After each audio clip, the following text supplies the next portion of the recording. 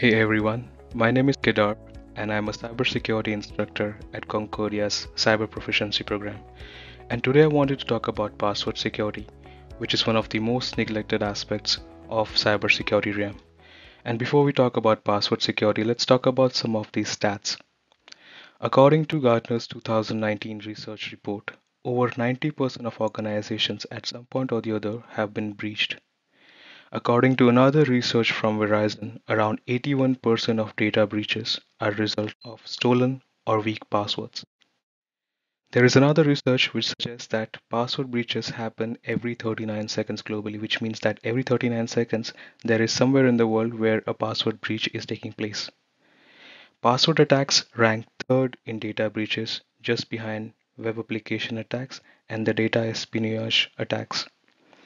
There are presently 555 stolen passwords which are available on the dark web. So these passwords may be used by attackers to carry out further password-based attacks. There are 25 passwords which account for 10% of all the passwords in the world. Now let's take a look at some of the password-based attacks.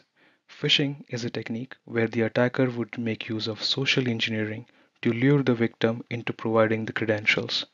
Credential stuffing is another technique where the attacker would make use of stolen credentials received from a source like dark web and then stuffing those credentials automatically using an automated tool. Brute force is a technique where the attacker would try every single possible combination of username and password ultimately to get the right combination. Dictionary based attacks are another type of brute force attacks which make use of a dictionary in order to get the right username and password combination.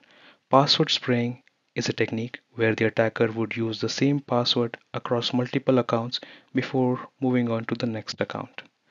Keylogger is a technique where the attacker would install a keylogger application on the victim's workstation so that when the victim types in the correct password, it is received by the attacker. Rainbow table is another technique where the attacker makes use of a table in order to guess the password. So these are some of the attacks on passwords. Learn more of these interesting cybersecurity concepts in our cyber proficiency program.